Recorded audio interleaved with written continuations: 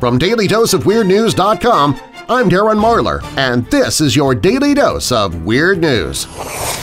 This episode is brought to you by the audiobook Your Haunted Lives – True Tales of the Paranormal by G. Michael Vasey, a collection of creepy, often downright chilling true experiences of the strange and weird that'll keep you looking over your shoulder.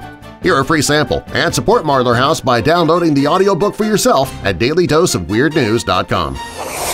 Michael Phelps will be racing a great white shark on July 23rd as part of Shark Week on the Discovery Channel. You know, someone might want to do that mandatory drug test now. Just to make sure that Michael was sober when he made this decision. A North Carolina man allegedly kidnapped an area family recently and forced them to shop at Target. Well, he would have taken them to Walmart, but he was afraid he might be taken out by falling prices. Republican Senator Ben Sasse, who is no fan of the band Nickelback, reports that someone has been signing him up for Nickelback promotional emails. Okay, I don't care, but that is funny. The Disney ride Pirates of the Caribbean will no longer include the Wench auction. Apparently most pirates prefer eBay nowadays. President Trump is heading back overseas for the G20 summit in Germany. His trip will include his first face-to-face meeting with Vladimir Putin to take place on Friday. Well, at least he claims it's his first face-to-face meeting. Back in 2013, he told David Letterman that he had met Vladimir personally, but now he says he has never met Putin. So who knows what the truth might be? He's actually set it up, so no matter how we report this, it's fake news. This just sounds completely ludicrous.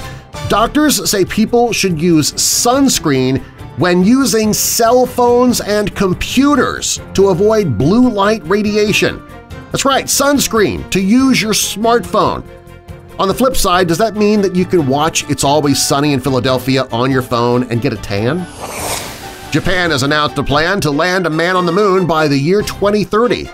They would have done it sooner, but they keep having to rebuild the space program every couple of years after being attacked by a giant lizard.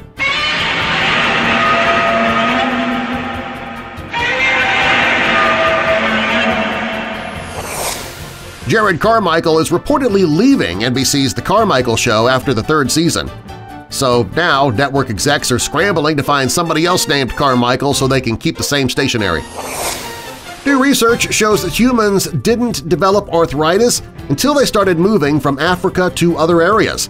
Experts believe it is developed as a result of traveling around the world lugging heavy suitcases. Police in Michigan are on the lookout for a bald man who is stealing Rogaine. Yeah, I don't think we have to worry about the resale value of Rogaine on the black market in this case. 12 greyhounds tested positive for cocaine at a Florida dog track. Well, sports are stressful. It's a dog-eat-dog career. Adele canceled her last two shows at Wembley Stadium because of vocal problems. She was hinting this may have been her last tour ever. Maybe your voice would have lasted longer if you hadn't spent so much energy dropping F-bombs. If you like this video, please give it a thumbs up and be sure to subscribe if you want to see more. And click that little bell icon next to the subscribe button to be notified when I post new videos. And if you're already an official weirdo, please share this video on your own social media. Find even more weird news that I didn't have time for on the Facebook page at DailyDoseOfWeirdNews.com.